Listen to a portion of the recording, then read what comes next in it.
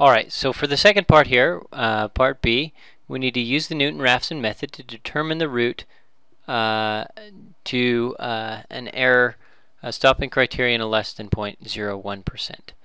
Alright, well, so to do this, we're going to have to apply the Newton-Raphson method. We're calling the Newton-Raphson method, that is x new, or well, xi plus 1 equals xi minus f at xi over f prime at xi. So if we look at this problem, we're going to realize, so here's our f of t, or f of x if you want to call it that, it doesn't matter. We're going to need the derivative of this function. And taking that derivative, let's just do that real quick. So we have the derivative is going to be, if we call this the first term, and then this the second term, then we're just going to have the first times the derivative of the second plus the second times the derivative of the first. So that means 9e to the minus kt times the derivative of the second. So that'll be the negative sine of cosine, or excuse me, the negative sine of omega t times the derivative of that, so that'll be times omega first times the derivative of the second plus the second, that's cosine omega t times the derivative of the first, which is going to be, so we just pull the minus k out front, so we just say, which gives us minus 9 k, that's multiplied by e to the minus kt. So that's it, and if we simplify this, we can go ahead and pull out a minus 9e to the minus kt, and so that gives us minus 9e to the minus kt times omega sine omega t plus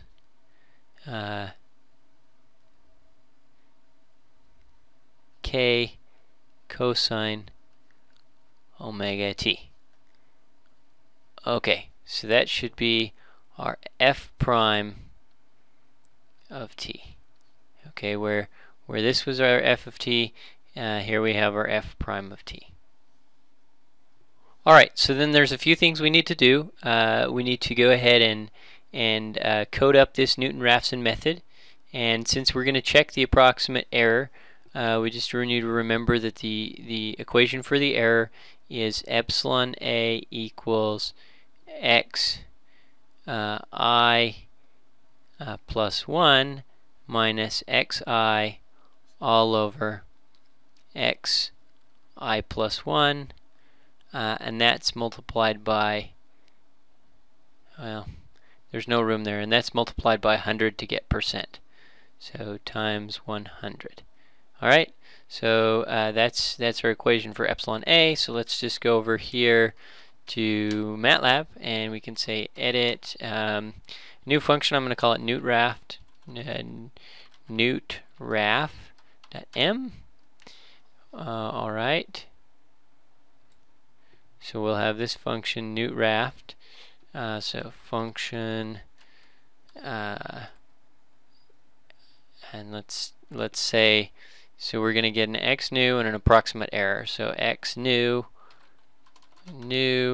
and approximate error, I'll call that EA, equals newtraf, and the Newton-Raphson method is going to need to know x old, and it's going to need to know our function f at x, and so I'm just going to call f sub x, and then I'm going to we're going to need f prime of x, so f prime at x, and that's what it's going to need. And so then we're just going to say and if we say, and remember that we're using x as t, so we say y then equals x new equals x old minus x f of x f at x over f prime at x. Okay, and then we say EA equals this, of course we gotta use the right syntax, new x old, okay, f at x, okay, that's good. EA equals x new minus x old over x new, and we just put parentheses around these, and that gives us the Newton-Raphson method. Now we need to code up our derivative. So we go edit, I'm just going to call it f prime dot m, and so here we go. Let's bring that over here. Oop. So we go function, I'm just going to say y prime equals f prime of, I'm just going to call it f prime of t, and so we say y prime equals 9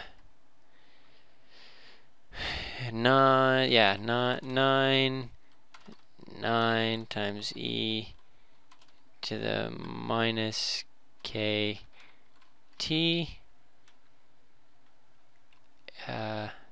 Yes, and that's going to be all times cosine omega times t minus sine omega times t.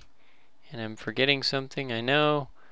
This cosine is multiplied by k, and the sine is multiplied by an omega. Yes, I think so. Let's flip back and check. Omega times the sine and a k times the cosine. Here, k times the cosine and omega times the sine. Okay, so that should be good. We just need to code in our k equals and our omega equals, and let's see, our k is 0.7 and omega is 4. 0.7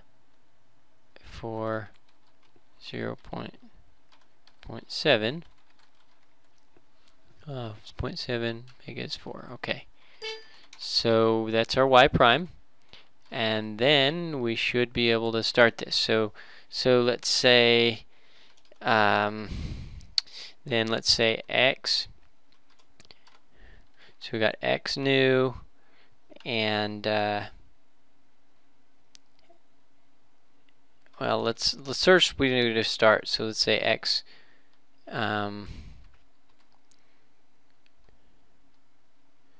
old equals 0.5, let's say. Alright, so then we can go x new, yeah, that's fine, x new, x new and EA equals Newt-Raph f or x old f at x old and f prime at x old, and let's see how that works. Okay, so we get 0.2536. Oh, is our error right? Y prime, this is times 100, so that's wrong. Now that's better. Okay, so this is percent. We want the percent error. Okay, And so let's say we've still got our x held in there, so we can just run this again. So this is running it from the start, so we get x new is 0.2536. So same thing, it fixed our error. Approximate error is like minus 100%. And now we just say x new or x old equals x new.